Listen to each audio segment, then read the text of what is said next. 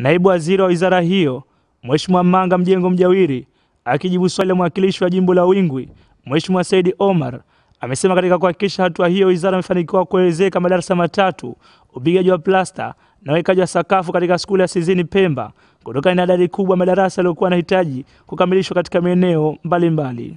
Akijibu swali la nyongeza, Mheshimiwa Manga amesema jumla shilingi bilioni 2 zimetengwa kwa ajili ya kukamilisha madarasa 200 yaliyojengwa kwa nguvu za wananchi. Na itaendelea kutoa ahadi ya kukamilisha madarasa yote yanayojengwa kwa nguvu za wananchi, yakiwemo ya shule ya Sizini.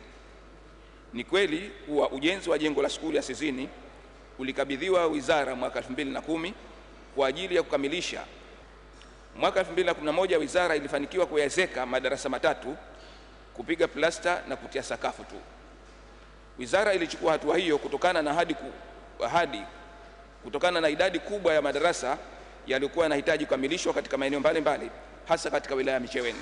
Wakati huo naibu waziri ofisi ya makamu wa pili wa rais, Mheshimiwa Mihayo Juma Nunga, amesema serikali ya mapinduzi ya Zanzibar haina nia kufungua ofisi ndogo za ubalozi kwa Zanzibar, bali itaendelea kuzishawishi nchi mbalimbali kufungua ili kuweza kufaidika na fursa za uwepo wa ofisi hizo. Kutokana na sababu hizo, serikali hii ya Zanzibar, yani receiving state kitaalamu, haina mamlaka ya kufungua ofisi hizo au za aina hiyo.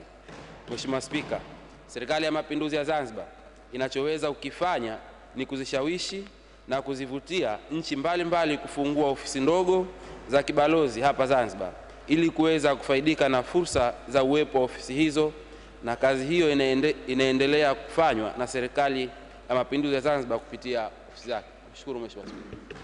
Mapema Spika Baraza la Wawakilishi Mheshimiwa Zuberi Ali Maulidi akifunga kikao hicho amelitaarifu baraza kuwa rais wa Zanzibar na mwenyekiti wa Baraza la Mapinduzi Dr. Ali Mohamed Shein amesaini miswada 4 ya sheria iliyowasilishwa katika kikao cha 8 cha baraza hilo na kuwa sheria kamili.